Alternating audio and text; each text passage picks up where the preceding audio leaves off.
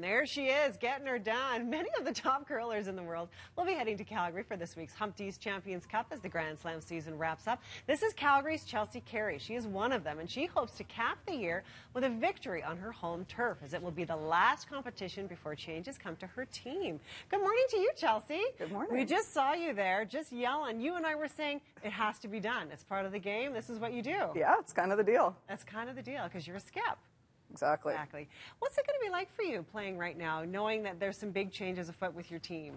Yeah, it's different for sure. It's the Olympics has changed curling a lot that way. We're at the end of a quadrennial, so there's lots of shuffling, and then it happens right after the Scotties typically, and so then there's a whole bunch of teams there that know they're not curling together next year, and so it's interesting, but it's fine. I mean, our split was, there's no animosity there at all. We're just happy to get one last event together and get to hang out a little bit and stuff. So we're looking forward to it. That's nice. Do you think you guys will get emotional?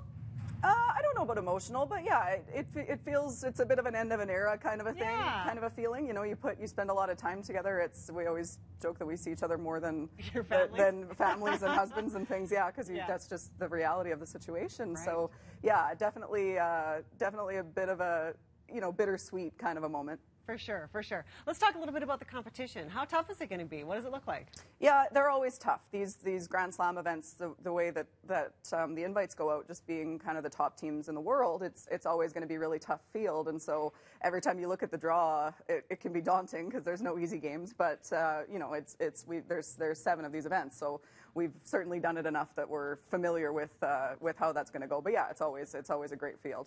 Wonderful. Now, you are from Calgary. Is it special to you to sort of wrap up the season here at home? Yeah, I'm really excited about that. We don't get to play at home very much. We play all the time, and yet all my friends and family in Calgary go, "When do I get to watch you play?" And I'm like, well. So yeah, it's really exciting to get to play at home and to hopefully have some kind of home crowd support and things. We're looking forward to that for sure. That'll be nice, for sure. You can feel all the warmth coming from the stands. Exactly. That's nice. We talked about how it's a little bit cool in these rinks, but not when you're out there playing.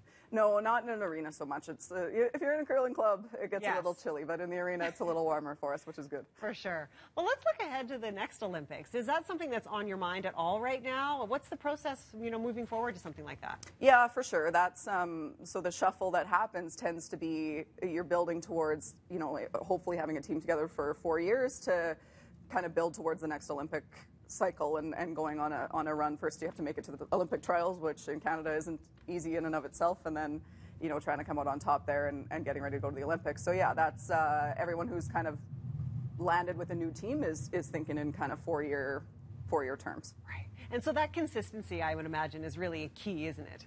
Yeah, that's the thing, is that's how you get to the Olympic trials, is based on a sort of total points accumulation. So you have to be playing consistently well. You got to be qualifying in everything and earning those points. That's how you get there. Yeah. So definitely that's a big factor. Wonderful. So there's going to be some great curling underway this week. You can watch it as well. We've got live television coverage of the Humpty's Champions Cup that begins Thursday at noon on Sportsnet. Fans can also stream the curling action live via Sportsnet now. You can also, of course, go check it out in person. The Humpty's Champions Cup is at WinSport Arena, Canada Olympic Park.